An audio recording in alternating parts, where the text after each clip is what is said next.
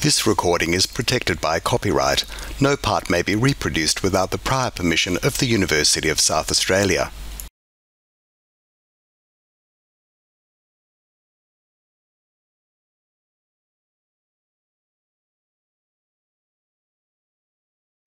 I'm very pleased to welcome you all here on tonight on behalf of the Bob Hawke Prime Ministerial Centre to our presentation with the Hon Julia Gillard AC as she discusses her book, Not Now, Not Ever. Firstly, I would like to invite Rosemary Wanganeen to provide the Kaurna welcome. Rosemary is a Kaurna elder and an award-winning proud South Australian Aboriginal woman who is sole operator and owner of the Healing Centre for Griefology since 1993. Please join me in welcoming Rosemary.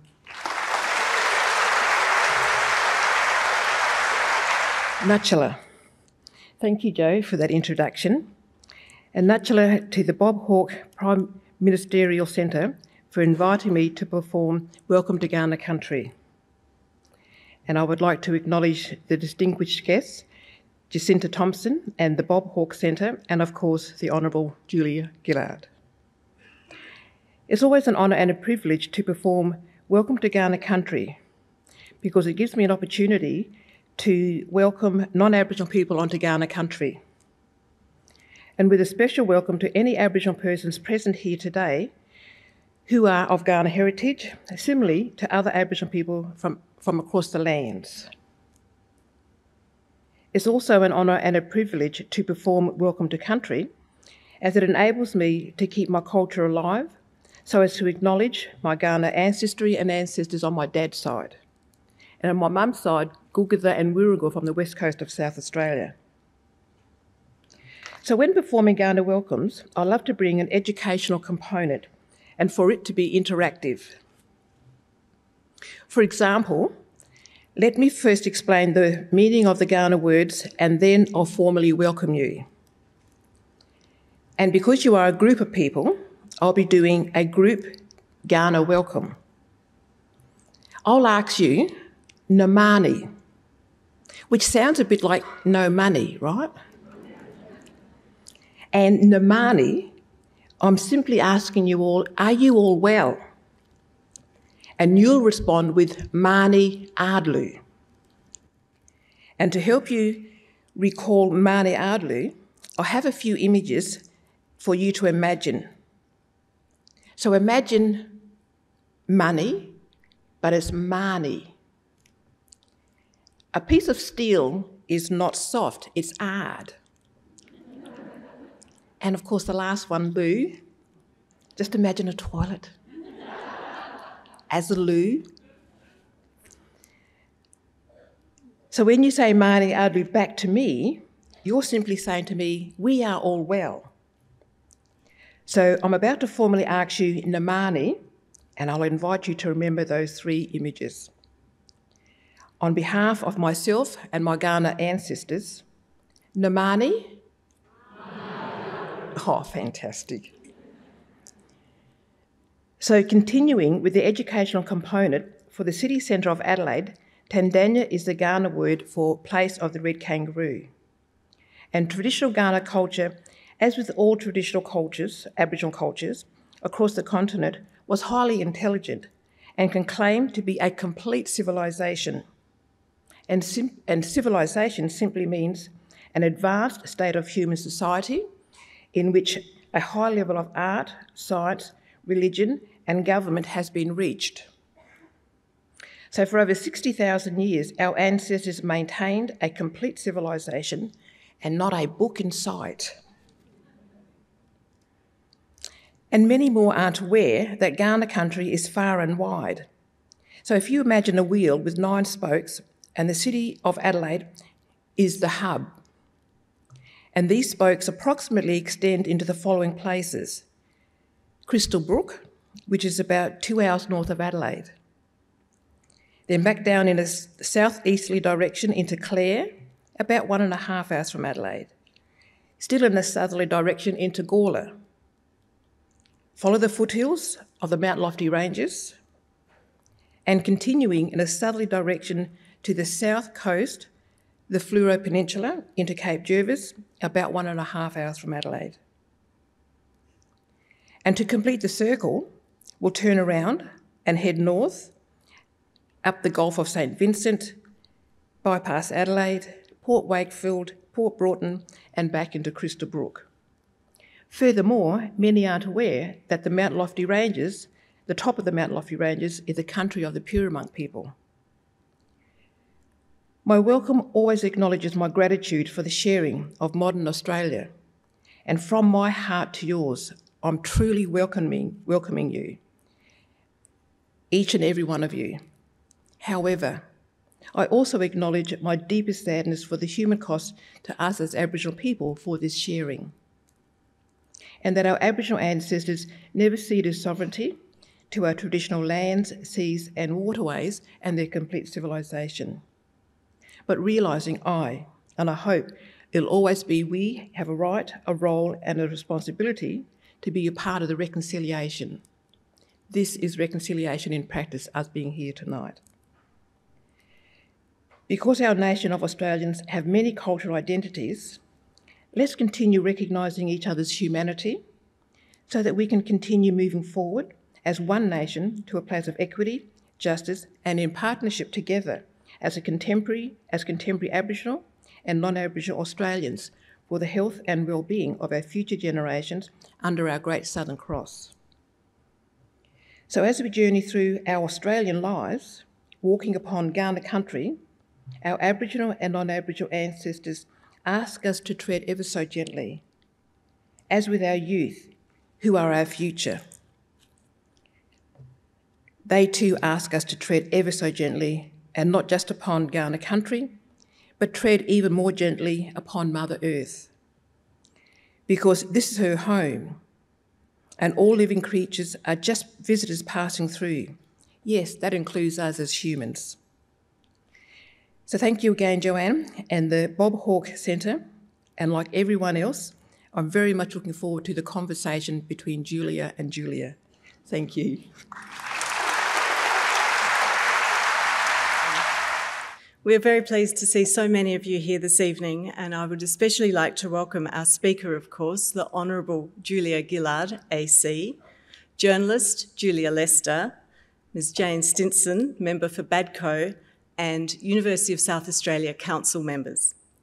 I would also like to thank Jacinta Thompson, Executive Director and Events and Exhibitions Producer of the Bob Hawke Prime Ministerial Centre, and her team for their work in presenting tonight's event. Julia Gillard was the 27th Prime Minister of Australia and the first and only woman to serve in this role. Since leaving office, she has dedicated her time to advocacy, governance roles and writing. In 2021, Julia was appointed Chair of Wellcome, a global charitable foundation based in the UK that supports science to solve urgent worldwide health challenges. Julia is also the founder and inaugural chair of the Global Institute for Women's Leadership at King's College London and chair of its sister institute at the Australian National University. In 2014, Julia joined the board of Beyond Blue, one of Australia's foremost mental health awareness bodies, and has served as its chair since 2017.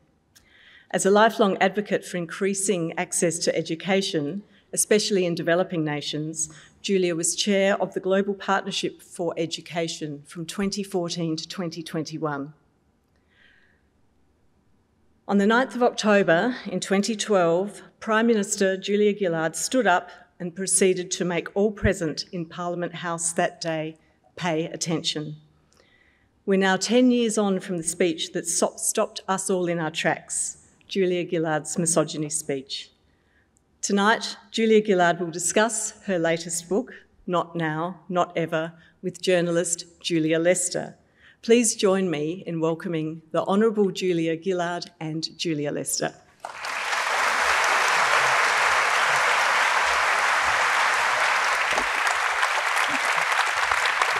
Well, good evening. What a great sight it is, Julia Gillard, looking at this expectant crowd.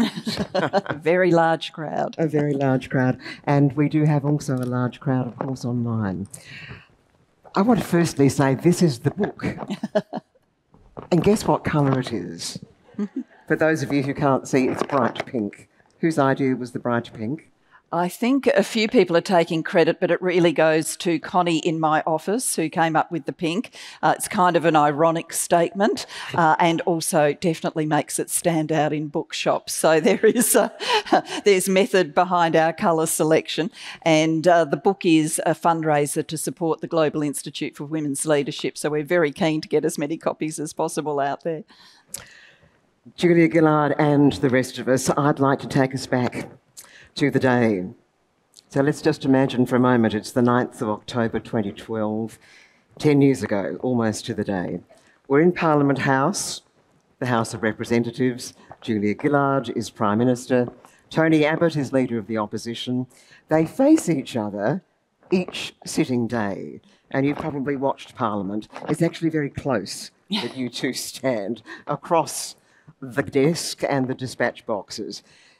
In a place in Question Time, which is where this is happening, which is often called the bear pit of Australian Parliament, it's noisy, it's argumentative, and there is a bit of ugliness in the air because Peter Slipper has been the Speaker of the House since the previous year, chosen by Julia Gillard and her party.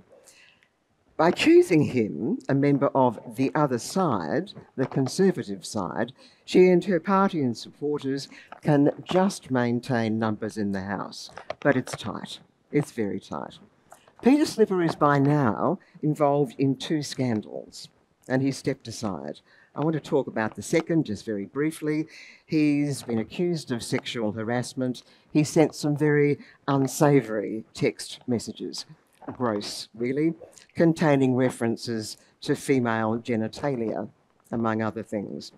Tony Abbott has proposed a motion demanding Mr. Slipper's resignation. Now, this gets a little bit confusing, doesn't it? Who's demanding what from whom? He knows, because this is what you do in Question Time, it's a very strategic time, isn't it?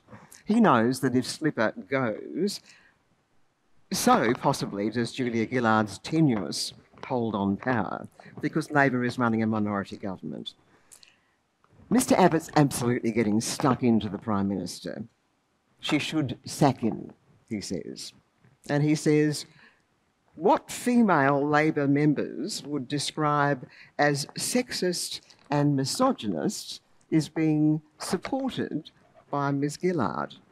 This is a government, he says, referring to Julia Gillard's government, which is only too ready to detect sexism, to detect misogyny, no less, until they find it in one of their own supporters. Just an ordinary day in Parliament, Julia, really, was it? Well, in many ways, it was just an ordinary day in Parliament. And, I mean, Tony Abbott's style as opposition leader was to be always combative and to be always trying to create the impression that the minority government was teetering on a precipice and was about to fall. Actually, all of that was inflated and inflated on this day. I mean, whatever happened with Peter Slipper, the government was secure. We had arrangements with others, which meant the government had a majority on the House of Representatives. So that was actually never in contest. But Tony Abbott's style was to be punchy in Question Time, and then he would frequently, after asking 5 or 6 or 7 questions, move a motion, and that was just his routine.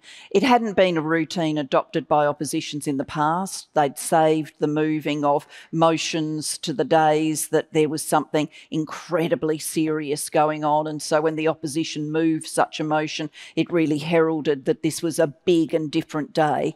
But Tony Abbott basically did it every day. So I was readying myself for that, for Question Time, which would probably be followed by a motion at some point. And, you know, I knew that the theme of the day was sexism because Peter Slipper had been unmasked as having sent these text messages. This was new information, so it was obviously running strongly in the news cycle. So I knew sexism would be the theme of the day. I knew that Peter Slipper would be considering his position that day. And so I got ready to be asked a series of questions by Tony Abbott, and then if he moved one of his inevitable motions, then my routine with those was to not involve myself in them, to let someone else from the government do it, because I didn't want to be seen to be elevating his tactics. So I got ready for question time, knowing it was going to be about sexism. I'd have to say I was literally gagging on the hypocrisy that an opposition that had profited so much from sexist stereotyping of me was apparently now going to feign some sort of concern about sexism. I mean, gagging on the hypocrisy, and very frustrated that for a long period of time I'd sort of not engaged in this debate. I'd sort of stayed silent, stayed stoic when all of this sexist imagery was around me. So, you know, I was kind of frustrated, coolly angry about it all. But my preparation for question time was basically asking my staff to get together Tony Abbott's top 10 sexist quotes, which they did remarkably quickly. And they gave them to me, and so I walked into the House of Representatives going, well, he'll ask me a question, I'll flourish one of these quotes, he'll ask me a question, I'll flourish another, and that'll be the way the day goes. But what actually happened was, instead of asking any questions, so this was a break from his routine, quite a sharp break, he leapt to his feet and moved a motion. And I walked over to the advisor's box once he'd done that, and because I was already feeling this cool anger, I did say to the advisors, I'm going to take the reply. And my chief of staff reminded me in preparing this book that he said to me at that stage, you know, really, are you going to do that? Because it had been my routine to not get involved in opposition tactics like this.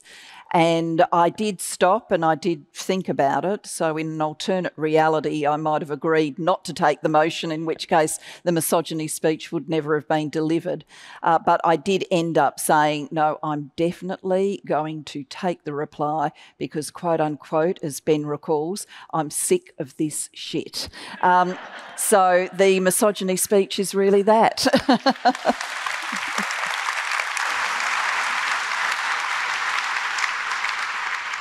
You say, by the way, Julia, that you're not someone who usually swears, even in your mind. No, I don't. Oh, you weren't being honest about that. I did say in my story, I'm not someone who usually thinks in swear words, and I think that's broadly true. But I'm certainly not. I did have the terminology, for goodness sake, going through my mind that morning, cleaning it up just in case any children are watching. But I'm not someone who routinely has a saying like that running on loop through their mind, but it was on loop through my mind that morning. There's a quite lovely description. I don't know that it was in the book, but I read it elsewhere from one of your staffers who wasn't in the room to start with, writing a boring speech about something else, but watching you, and he didn't realise that you were going to respond, and then he saw you stand up and he thought, oh, I better turn this up, I think. Yeah. And then he saw the finger go up, then he saw Tony Abbott looking a bit, looking at his watch, getting a little bit uncomfortable. So there you were, you said, OK, I'll do it. The staff are saying, you sure? You're armed with 10 quotes. And then you say, I rise to oppose the motion. I will not be lectured about sexism and misogyny by this man. I will not. The government will not be lectured about sexism and misogyny by this man. Not now, not ever. Did you make that up as you went along? So the not now, not ever just, wow. Yeah, that's... I just, while he was talking, I did some handwritten dot points to sort of guide me, help guide my thinking through a structure of a speech. So I was doing that as I was listening to him with one ear, and which was enough. And we actually produced the handwritten notes in the book, I've got the world's worst handwriting, so spot the legible letter could become a game for you all to play at home. And I just gave it off that. So the terminology in it, none of it was, work through or anything like that. It was just coming to me. And in fact, when you watch the start of it, you see me use the line about he needs a mirror. And actually that's been shouted out over my shoulder by some members of the back bench who was like, he needs a mirror. I'm like, that's a great line. He needs a mirror. So it was all happening in real time. We have to remember that you've been at this for years by this stage, at Parliament, background in law, debating at school. You're very good on your feet. You like it, don't you, out there on the front line? Yes. I mean, I have said to people, in one way the misogyny speech was the work of a moment because I just stood up and gave it. In another way, it was the work of well more than the decade I'd been in Parliament. I mean, I could not have given that speech in my first or second year in Parliament. You obviously get better and better and better at your craft. You get more and more exposed to the front line of question time. You get more used to dealing with it when it's got really hot. And so by the time I was Prime Minister, I had that skill set with me and I could bring it to bear in that speech. And one of the things I had set out to do when I went into Parliament was to show that a woman could thrive in that adversarial environment, that you could give as good as you got. And I always steered towards the kind of punchy debating in the Parliament. So when we were in opposition, I was manager of opposition business, so the chief tactician, chief organiser of question time for the opposition, and I honed the skills even more then, and I took that with me into government. Julia Gillard, one of the great strengths of this speech was your opening. That was a stunner. And then you went on to do a line almost Shakespearean of repeating, I was very offended. I was very personally offended. I was very offended on behalf of the women of Australia. Things like the quote of what the housewives of Australia need to understand as they do the ironing. One of Tony Abbott's comments about the carbon pricing. I was offended, you said, by the sexism, the misogyny of the leader of the opposition. I was offended. Is that an old debating style? Or did that just come up on the day again? I really don't know. I'm not sure that it's an old debating style, though I guess organising your mind in points and themes and a bit of repetition is something that you do in debates. But really, if you'd asked me when I sat down, repeat for me the first few sentences of the speech, I wouldn't have been able to. I mean, it was, definitely given in the flow. And so I wasn't conscious in the flow of, definitely repeating for emphasis or anything like that. I was just delivering it. And I think it was coming from this, sense of cool anger, this sense of frustration. I think that was fueling the speech, and that's what you see on display. And I think that's one of the reasons that it has resonated so broadly is many people, many women certainly know what it's like to have, gone home frustrated with a sexist moment, with a gendered barrier, with something that's happened to you and not had an outlet for it, not had the ability in the moment to come up with the rejoinder, or perhaps not had the power in the moment to deliver the rejoinder. And I think watching the speech gives people that sense of, well, it can be done, and helps them relieve their frustrations of the gender unequal world we unfortunately still share. I'd like to come back to the whole issue of saying rather than not saying, because that's an undergirding theme. May I just remind us how you ended the speech? The leader of the opposition should think seriously about the role of women in public life and in Australian society, because we are entitled to a better standard than this. Not bad on the run, mate. Thank you. So straight after, what did you do when the speech was over? So I sat down, you know, the Prime Ministerial chair is at the table, the Leader of the Opposition's just across the table. You've got your front bench behind you. He has his front bench behind him, and then the back bench seats are behind that. And I knew, because he'd moved a motion to which a number of speakers would be entitled to speak, that there would be further debate. So there'd be an opposition speaker, a government speaker, an opposition speaker, a government speaker. And I really had to sit in the chamber for the rest of that debate, and then there would be a vote at the end of it. And so I sat there and I thought, oh, I'm going to have to sit here for quite a bit of time now. That's kind of like a real waste of time. I'm a very busy woman. I'm a busy woman. What can I do to make this a more productive moment? I know I will go and get the advisors to bring in some of the correspondence that needs signing, and I can sit here at the table and I can do the correspondence. And so, you know, your chair like this one is one that you can swing all the way round. So I swung it round to Wayne Swan, who was sitting behind me, and said, oh, I'm going to get the advisors to bring some correspondence in. And I'm going to interrupt here and say Wayne Swan said, no, you can't do that after you've just given the j'accuse speech. Now, you say he's not someone who often slips into French. I've never heard Wayne slip into French other than that moment. Never ever. But j'accuse is a very famous term for a really important speech, accusing people of really horrible racism, prejudice, dreadful things.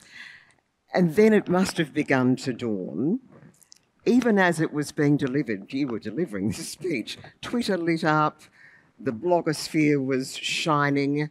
When did it sink in that you'd done something profound?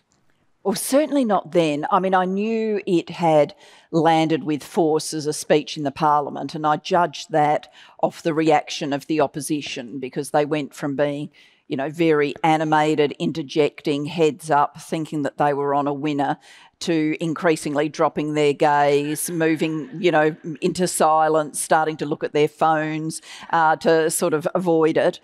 So I knew it had been sort of had a speech with weight in that sense. When I turned to Wayne and he reacted so oddly, that was the first inkling I had that there's something more going on here.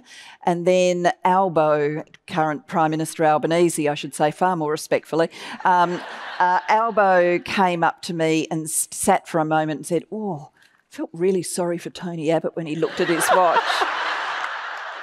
And this is, you know, I like fighting Tories, Alba. I'm like, that's really odd, you know. And so there were these sort of straws in the wind that there was something more about this than a powerful speech in the Parliament. But it wasn't until, well, I guess the first thing was when I got back to my office and the office said that the, you know, telephones had lit up, that the emails were coming in, that there was a big wave of reaction out there. So that was sort of wave number one. And then, you know, within 24, 48 hours, it was quite clear that it was being reported, the speech around the world, quite differently to how it had been reported in Australia. But for me, in many ways, the sort of penny really, really dropped when not that long after the speech, I went to India as Prime Minister for an official visit, and an Indian policewoman turned to me and said, great speech. And it was the difference between knowing it had had media pickup to knowing that, you know, people, women, real live people, were actually noting it and thinking about it, because I genuinely think you can get things that wash through the media that actually never come down into the community and people don't really latch onto them. But that was the first real indication to me that women in particular were latching onto it, and latching onto it in different parts of the world. If it's the only thing in 50 years' time for which you're remembered, that speech, how is that for you? Oh, well, I'll be dead, so I won't be bothered.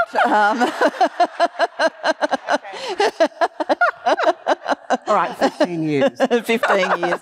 I'll definitely make that. 50 years, I'd be 111, possibly not. I I used to be frank, I used to be a little bit frustrated that, you know, I mean, it was in Parliament for a decade and a half. I was Deputy Prime Minister, I was Prime Minister, we did a lot of big things, and apparently it all came down to one speech. But I'm sort of reconciled with it now, and, you know, I mean, in many ways, most people don't exit a political career with much remembered at all. Certainly Australian politics is not sufficiently noted around the world that people know much about Australian politics. And so I do feel if, you know, there are people around the world and that's the only thing they know about Australian politics, I would prefer it was that than a whole lot of other things. So I'm definitely at peace with that being, you know, one of the opening lines of the obituary.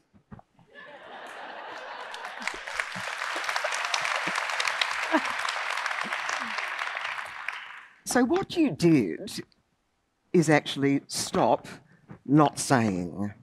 And that is quite a theme of your book, because so many of us as women spend a great deal of our lives not saying. We don't want to be angry, we don't want to be pushy, we don't want to get the blokes cross, all the things. You named, you blamed, you pointed your finger loudly. You were in a very powerful position. It's still reverberating. Can we all do that? Can we point, name, blame? I wish I could just say a simple yes to that, but I don't think it's as easy as that. I think many women can and many men can call it out and should call it out, and they're in a position that's secure enough, empowered enough that they can do that. And just interesting research sidebar, because this is what we do at the Global Institute for Women's Leadership, we research stuff. The research actually shows that if a man calls out sexism, that will be better believed than if a woman calls it out, which in some ways is a kind of galling finding. But people think that because they think if a man is calling out sexism, he's just doing it because he's concerned about it. Whereas if a woman's calling out sexism, maybe she's got a mixed motive because it's in her interests to say something is happening because it's sexist. So I think many men and women can call it out and should call it out. But I'm under no illusion that there are also plenty of times that it's impossible to. You know, the youngest person in the workplace, the most recently recruited, the most junior, it's too much to say to that person, it's on your shoulders to call it out. But I think what you can suggest is that people try and find the allies at work, the people who think the same way, who might be able to support them or do it for them. Julia, you and I were just looking in the back room at a comment today. So this is 10 years later, when we hope things have got better.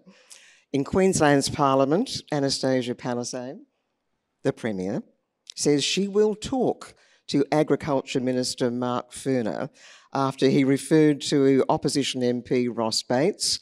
Ross Bates is a woman, during Parliament yesterday, saying, "What a dopey, stupid woman you are."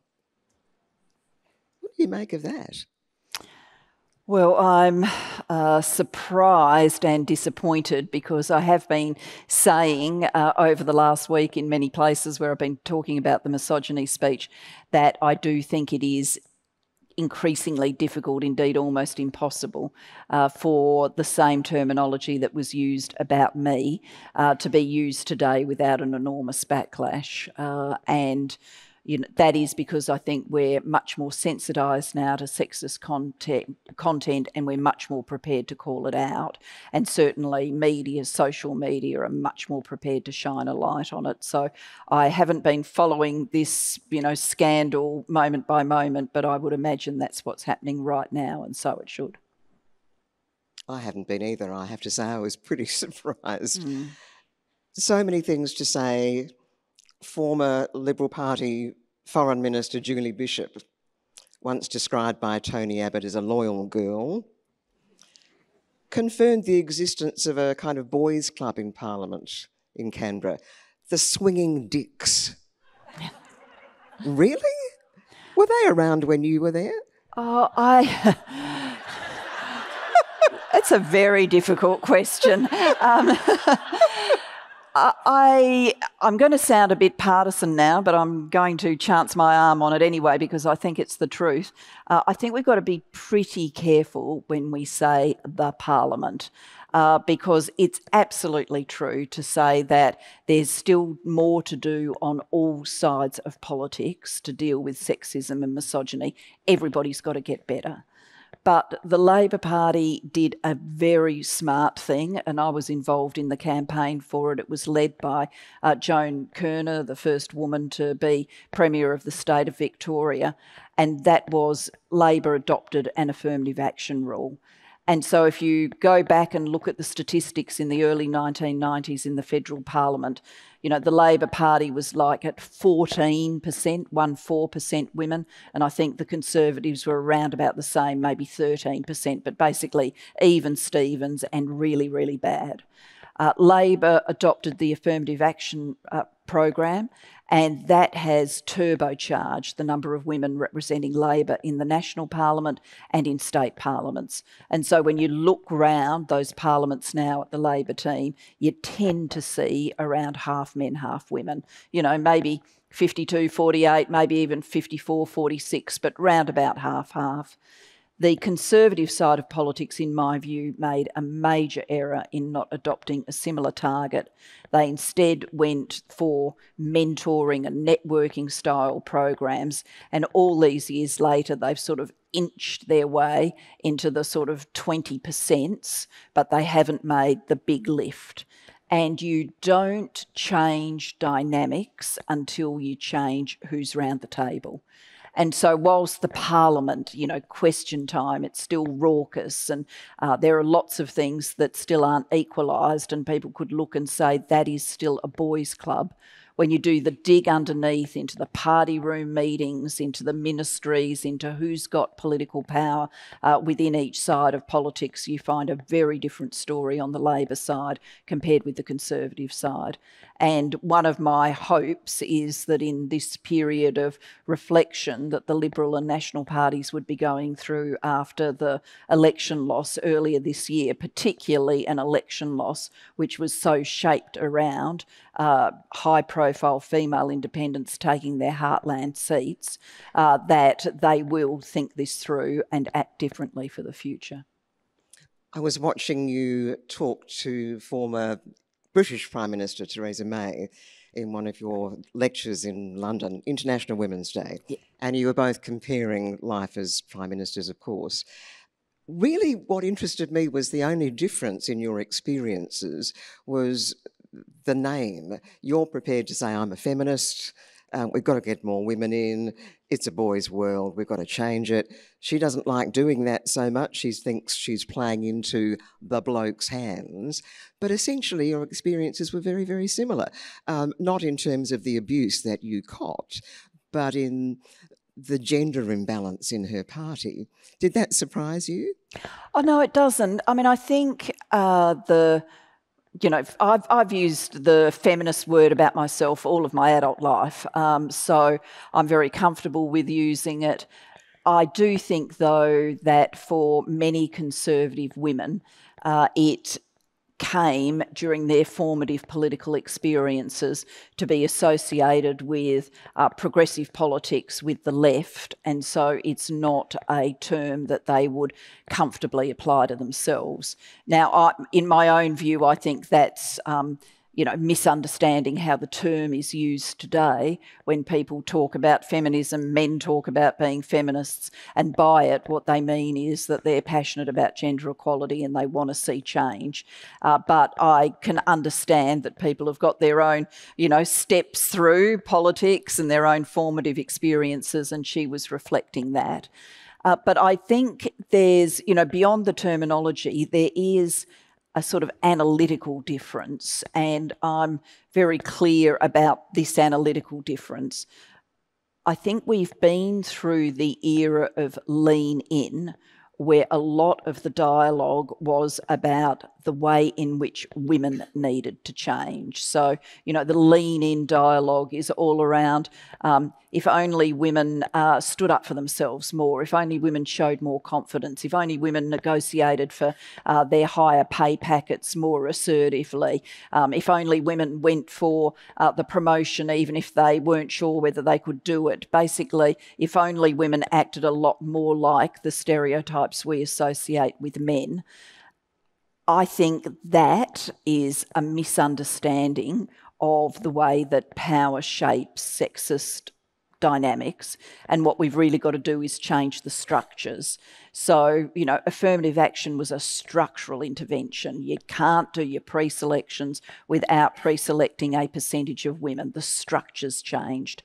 Whereas I think on the Conservative side of politics, they've much more invested in if we invest in women's empowerment programs and women's confidence programs and women's networking programs, it'll make a big difference. And it'll make some difference, but it doesn't make the big difference that the structural changes make. And so I think Teresa and I'm very respectful of her, and between one thing and another, I see a bit of her in London. She's doing some amazing things still. She's very passionate about anti-slavery work, to which she devotes a lot of her time. She's very passionate about combating domestic violence, so we'd be completely joined up on all of that. But I do think we've got a different analysis about what the change levers are. Let's look at the wonderful...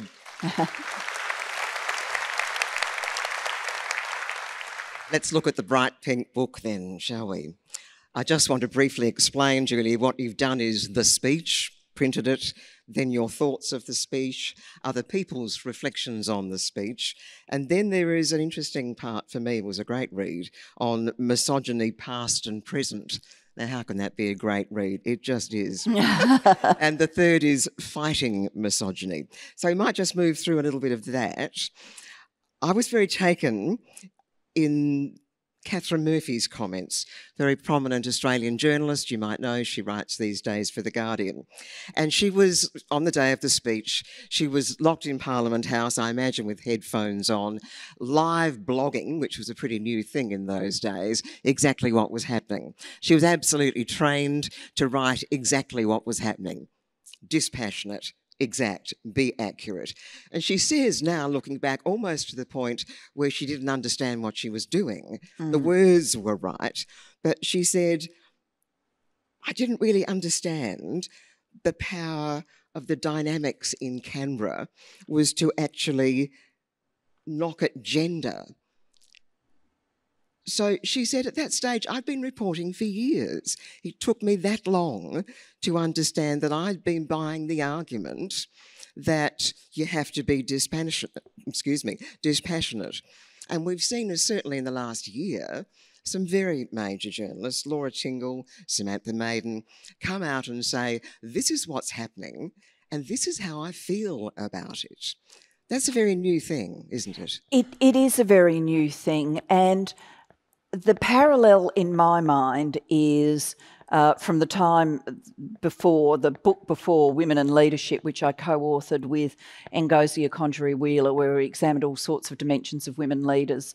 But we interviewed women political leaders around the world, and we had a fascinating conversation with Jacinda Ardern. And for me, that really cemented a view that I sort of had seen little fragments of, but it hadn't come together as a complete thought. And it got it to land with me that it is very different when you've had more than one woman. So the early women, I think, the first woman to be Prime Minister, the early women in the Canberra Press Gallery, the question you're really trying to answer is, can a woman do this? Because whilst people aren't running around articulating that question, it is definitely sitting in the back of their minds, and they're looking at you and thinking to themselves, can she do this? And for women who are trying to answer that question, can she do this, the safest thing to do, the most obvious thing to do, is to try and do it like it's been done before and to show that you can master it and a woman can do it. And I think me in politics, other women who have been the first, or other women who are early waves of change. That's what we've had to do. Someone like Jacinda Ardern, who is the third woman to lead New Zealand, you know, the question, can a woman do this, has been asked and answered. Jenny Shipley did, Helen Clark did for, you know, a decade or more. There'd be many New Zealanders that for, you know, most of their lifetime, they've had a woman Prime Minister. That question is gone. And so that you get to answer the next question, which is, can a woman do this differently? Or does a woman want to do this differently? Or can the job be done differently by anyone? And I think what Catherine's pointing to in that chapter is her evolution, and I think the evolution of a number of other women journalists who, when they were trying to prove themselves in this very Boise environment, just accepted they had to do it the way it had historically been done, pretending you were dispassionate, pretending that gender was no part of the dynamic. But now they are clearly press gallery leaders. No one is going to question, you know, can Laura Tingle report? Is Catherine Murphy up to writing opinion pieces? I mean, no one's going to do that. They've got more freedom to then, you know, conduct themselves in the different style, to be asking themselves the question, well, if I didn't pretend I was dispassionate, if I was looking at this as a woman, if I was bringing the gender politics to the fore, how would I be writing this story? And they're giving themselves the freedom to do that. It's a very precious thing. And it's a very new and bold thing. I want to leap to one of the other amazingly wonderful contributors to your book, Mary Beard. Now, the name might be familiar to some, Professor Dame Mary Beard, famous for, I'd forgotten this, for being told she was what? Too ugly for television. Thank you. Too ugly for television. She has purposely, I think, grown her grey hair to be even more too inappropriate for television. She is Professor of Classics at Oxford. She is incredibly smart. And her area is the ancient world. So, Julia Gillard, I love this section. What on earth can we learn about sexism and misogyny now from looking at the Greeks back in 720 BCE? I think we can learn a lot, and we can actually learn, just to keep the theme going, we can learn a bit about this evolution of women's perspectives and the ability to tell women's stories, because Mary recounts in this chapter, I mean, she's a classics professor at Oxford, and you could hardly be in a more historic, one may even say oldie worldy, but you could hardly be in a more historic setting than that, you know, and she basically recounts how she was being a classicist like everybody else had been a classicist, and then she finally got to the stage where she looked at these stories from the ancient world and, you know, wow, actually, when you look at it, they're stories about rape and they're stories about the mistreatment of women. And which had been called being ravished rather than raped, for instance. Exactly. And why don't we read it like that? Why don't we look at it from the women's perspective rather than the woman being, you know, the sort of extra in a predominantly male story? And so she, I think, has shown that evolution. But in the chapter, she takes us right back to the early imagery, you know, of Penelope weaving at her loom because she's waiting for her husband to return home. And the first time as a female character she's introduced into this epic tale, it is her young son telling her to shut up, that no one wants to hear from her, that no one wants to hear a woman's voice. And Mary takes us from that moment through the history of misogyny. Your book also takes us through some very contemporary ideas and thoughts from young women, as you've mentioned. There's a whole chapter on misogyny and intersectionality, again, one I found very powerful, by Alaida Mendez Borges. She tells a fairly extraordinary but not extraordinary story. She is a woman of colour. She was born in Cape Verde. She was in Rio de Janeiro in Brazil, walking along the waterfront. A white male stranger said, "Do you want to go up to my hotel room?" She thought of many things to say, but she took the short path, she said, and said, "I'm not Brazilian." To which he said, "Oh, I'm really sorry. I shouldn't have asked you. I thought you were Brazilian." Now, what is the import of that story? She is a fantastic young woman researcher at the Global Institute for Women's Leadership in London. She's lived around the world. She's lived for a long time in Portugal. She speaks Portuguese, and she was doing research in Brazil, so obviously could speak the language. But she, in that reflection, was talking about a intersection of class, race and sexism.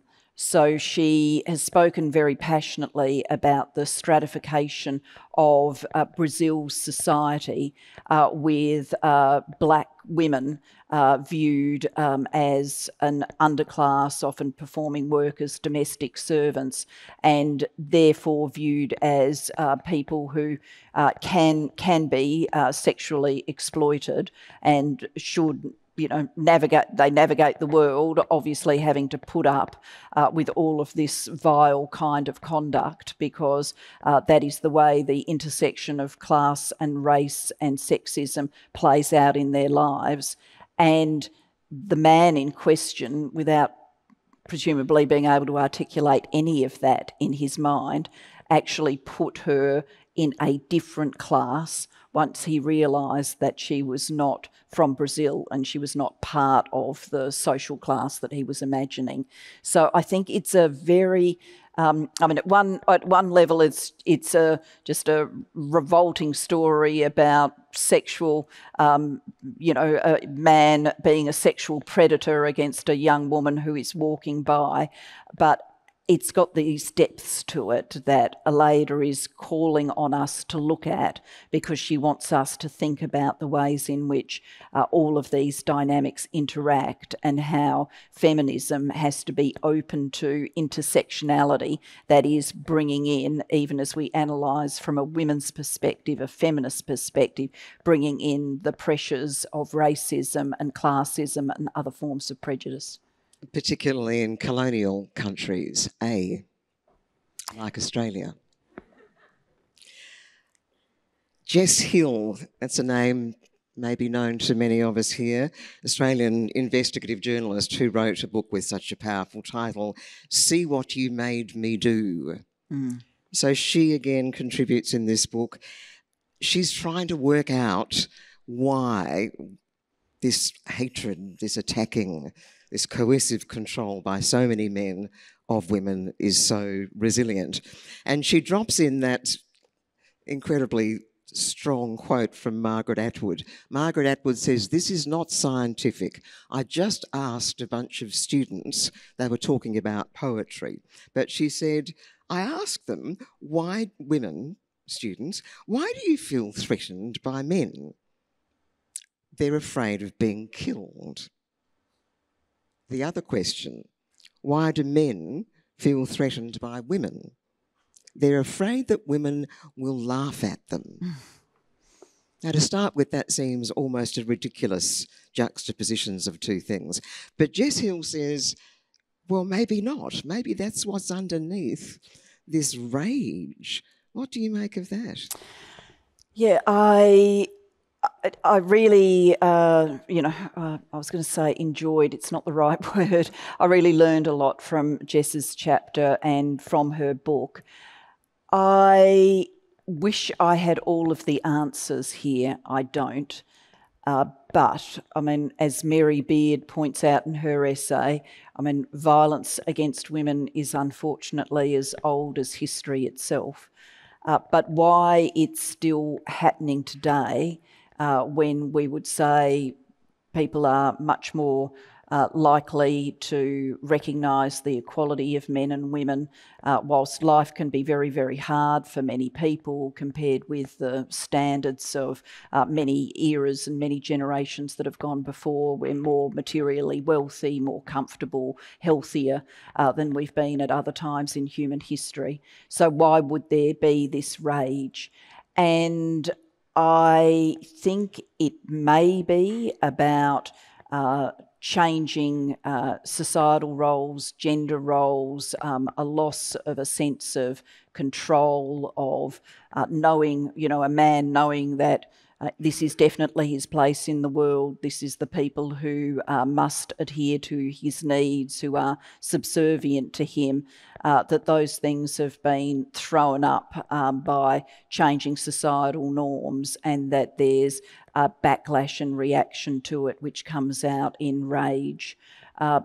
I wonder a lot about how all of this plays into social media. I've asked myself the question many times without ever getting to a satisfactory answer, whether the vile misogyny you see on social media is just giving expression, because of the anonymity of the platform, to the misogyny that was always underneath in our society. So whilst we like to think we were moving forward, actually there was just this huge, sewer of misogyny there, and social media is the window that lets us see it.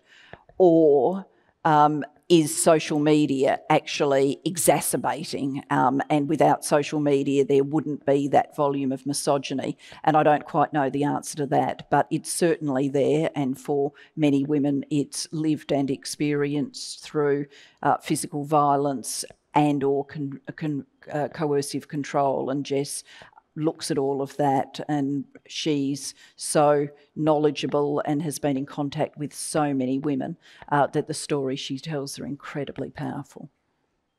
I think we need a laugh. We need a laugh, yeah. Kathy Lett is also one of the contributors to this book, who I think is a friend of yours. Yes. A writer, very funny woman. She's lived in the UK a lot of her life. She got a call one day when you were PM from the BBC, a producer, saying, Kathy, she's been doing it again, referencing you, your mate Julia. She's been outrageous. Can you comment? And Kathy says, well, I went through my mind a list of leaders who'd transgressed previously: Clinton, Berlusconi, Ceausescu. And she thought, what could it be? What could Julia have done? What did you do? What had you done? I was photographed knitting. That was it. Yeah, there's a wonderful Obama parallel here.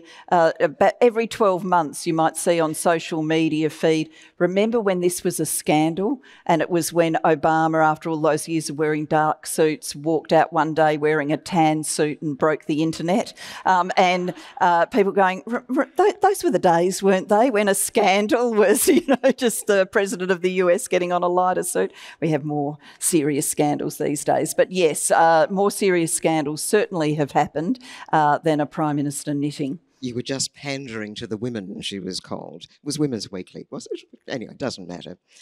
Kathy nicely says, look, one of the things she does is collect jokes. So she quotes one of them, the dumb blonde joke. Why are dumb blonde jokes one-liners?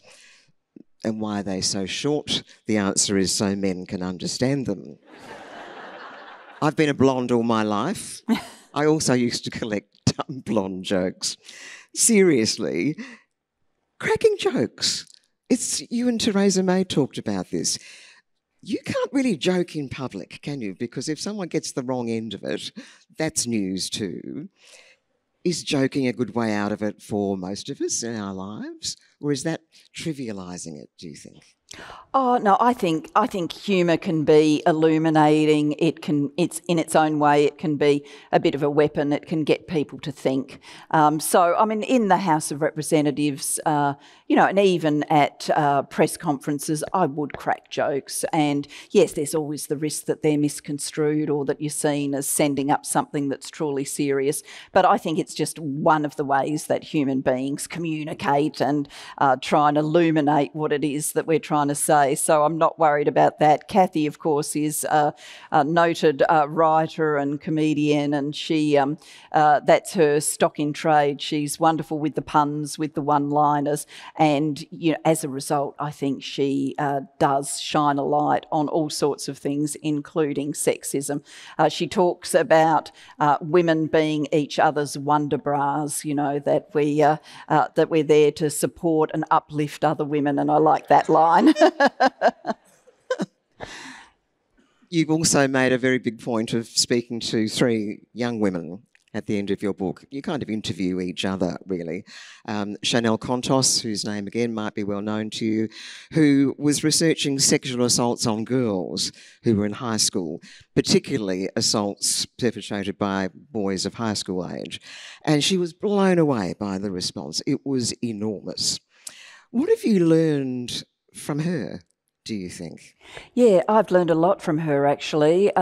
She came to the Global Institute for Women's Leadership in London because she was studying there, and it was part of her studies that she decided to put out this survey about sexual assault in high schools, and she put it out in Australia, just in 2 high schools to start with, and the volume of stuff she got back, it ended up being stories in the tens of thousands that she anonymised and then put on a website and then led into a campaign around Teach Us Consent.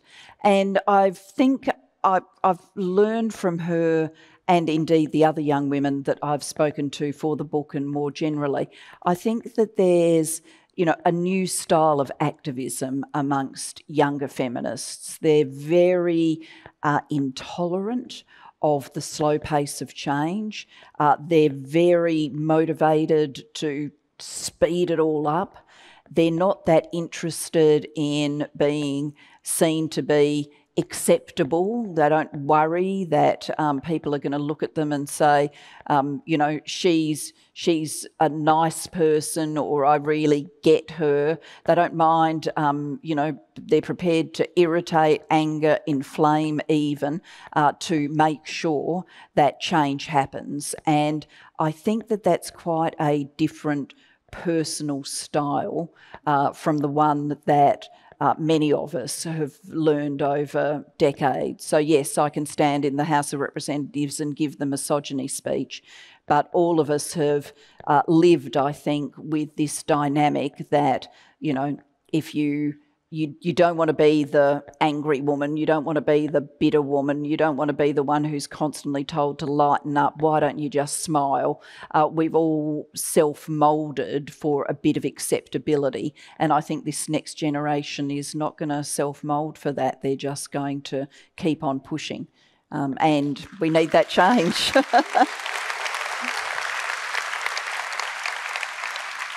Your last chapter is called Misogyny, What's Next? And I have to say I giggled a bit when I saw that, and I thought, oh, more misogyny. But in fact, that's not your question. What is next? Well, I'm trying to invite people through the book and through the work of the Global Institute for Women's Leadership to think very directly about what it is that they can do in their lives, in the things that are within their power to bring about change. And I invite particularly women at the end of the book to think who you would be if you had grown up, had your working life, had your family life, had all of your life in a gender equal world. If you'd never worried about those footsteps behind you late at night, if you'd never moulded yourself to be more agreeable, if you'd always believed that your contributions at work would simply be weighed on merit, if you'd lived in a world where intertwining work and family life in productive ways was just the norm, you know, who would you be if that was the world that you'd encountered day after day since your youngest days? And I think we'd be quite different, and I think we would be feeling lighter and more joyful about our existence. And I think for both women and men, we'd live in a better world, because gender stereotypes don't just confine women, they confine men as well. And so I'm inviting people to imagine that future and then work backwards to what is it that I can do in my own life. And it doesn't have to be standing on the bus giving various versions of the misogyny speech. In fact, well, I might specifically counsel against that. I don't know how those on the journey might react, someone starting to yell and huff and puff on the bus. But, you know, in our own lives, I think we've always got some things we can do, whether it's how we role model for the children we're in contact with, what we do at work to create a supportive environment for women, whether we back each other in or not, what we do in our community, what we do in the world of politics, how we raise our voices when we see sexist conduct, how we react when the media reports things in a sexist way. We've all got some power in those regards, and if we use it for change, then we'll get there more quickly.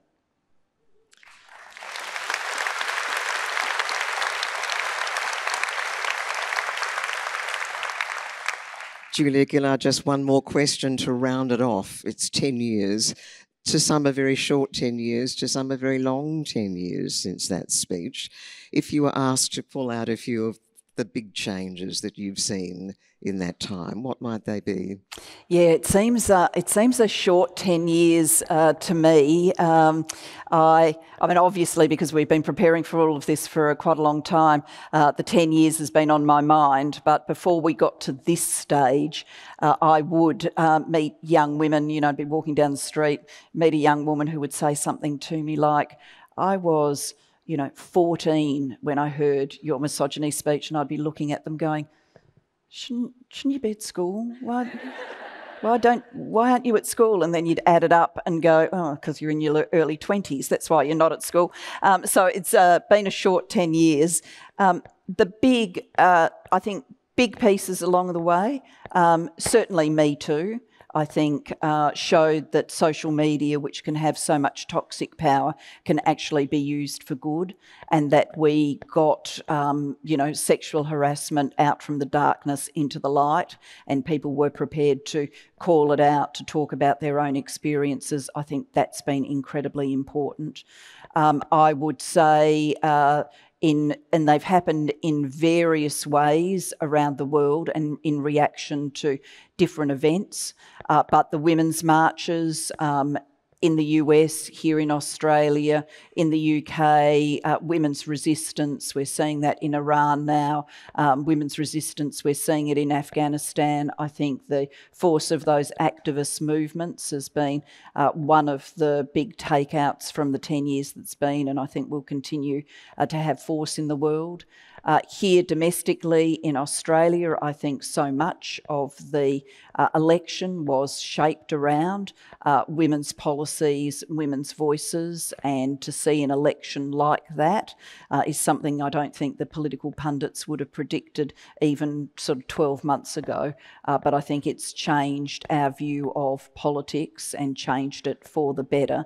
So there's some of the big moments, but we call it waves of feminism for a reason, because you get to do the big roll forward, but there's always the backwash, and the fact that we can see things like the chaos around reproductive choices in the US, that we can see regimes around the world that are using populist politics and demonising feminism and women's equality as part of that populist politics. That's part of the backlash. So these things, don't happen in one nice linear straight line ever forward. We make an advance, then we've got to deal with the backlash, we make another advance. But I'm an optimist that we'll get there over time. We just got to quicken the pace. Julia Gillard and the Pink Book, the fabulous, which wrong side? Gosh, I'm not good at this. I worked for the ABC for too long and we never got to advertise anything. Not now, not ever, in pink. Julia Gillard will be, by the way. Thank you. Thank you very much.